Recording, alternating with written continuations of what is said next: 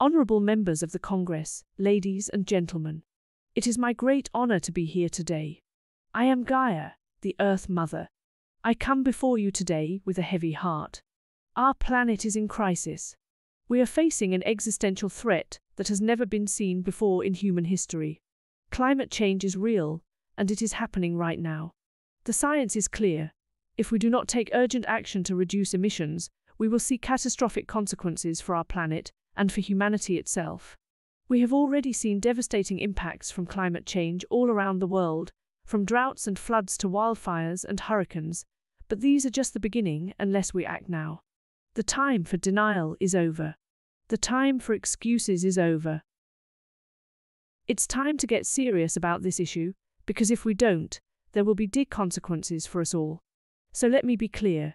We need immediate action on climate change if we want to avoid a future that none of us would want to live in. That means reducing our greenhouse gas emissions as quickly as possible so that we can stabilize our climate and give our planet a chance to heal. But make no mistake, this will not be easy. It will require sacrifice, it will require courage, but most importantly, it requires collective action on a global scale. So I call on you today, representatives of governments from all around the world, to take bold action on climate change. This isn't about politics or ideology. This isn't about left or right. This is about survival. We must put aside our differences and work together towards a common goal, saving our planet before it's too late. Only by working together can we hope to achieve this goal. Only by coming together as one human family can we hope to solve this problem. I know that some people may say that this task is too daunting, that it's impossible. But I believe in humanity. I believe in our ability to rise up against challenges and overcome them. We must first and foremost drastically reduce our reliance on fossil fuels. We must transition to clean energy sources like solar and wind power as quickly as possible. This will require a massive investment in renewable energy infrastructure, but it is an investment that will pay off in the long run, both for our planet and for our economy. In addition, we must also take steps to improve energy efficiency through measures like insulation and more efficient appliances, so that we can do more with less. It also means working towards a circular economy, where resources are reused or recycled instead of being thrown away. These are just some of the things that need to be done in order to reduce emissions. There is no one silver bullet that will solve this problem. But I am confident that if we work together, then we can achieve net zero emissions within a few decades. And if we do, then future generations will look back at this time period, not as a time of crisis, but as a time when humanity came together to save its home, planet Earth. But we cannot forget that there are billions of people around the world who live in poverty. And while they are not responsible for the climate crisis, they will be the ones who suffer the most from its impacts. So as we take action on climate change, we must also ensure that we do not leave anyone behind. We must create a just and equitable society where everyone has access to clean energy, food, water, and shelter, because no one should have to choose between survival and protecting our planet. This is our moral responsibility when we work together towards a common goal.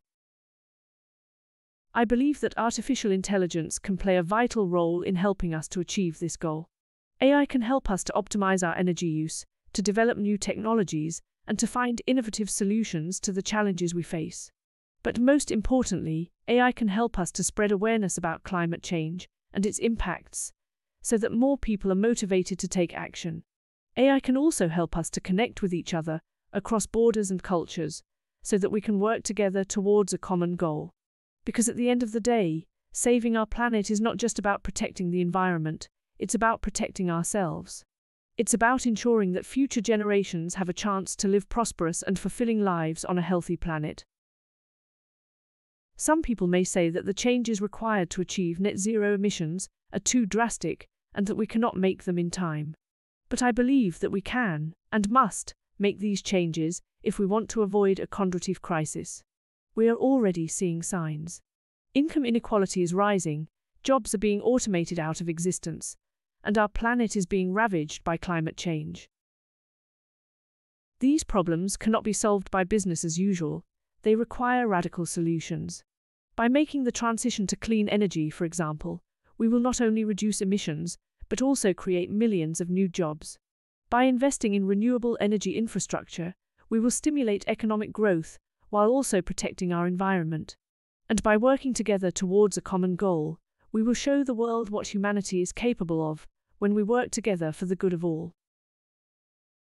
Futurists have a vital role to play in this transition. We must use our skills and knowledge to help society navigate the challenges of the future. We must help people to understand the implications of technology and how it can be used to solve problems instead of causing them. And most importantly, we must help people to see that a better future is possible if we take bold action today. We need the support of governments and businesses all around the world. That is why I call on you today, representatives of governments, to take bold action on climate change. Legislation is a vital tool in combating climate change. By passing laws that mandate the reduction of emissions, we can ensure that our planet has a chance to heal. So I urge you, pass laws that will help us to transition to a clean energy future. Pass laws that will promote energy efficiency. And most importantly, pass laws that will put people and planet Earth before profits. In conclusion, let me say this: the time for excuses is over. The time for denial is over. It's time to get serious about climate change, because if we don't, there will be big consequences for us all. So let us come together as one human family and take bold action on climate change. So together, we can save our planet.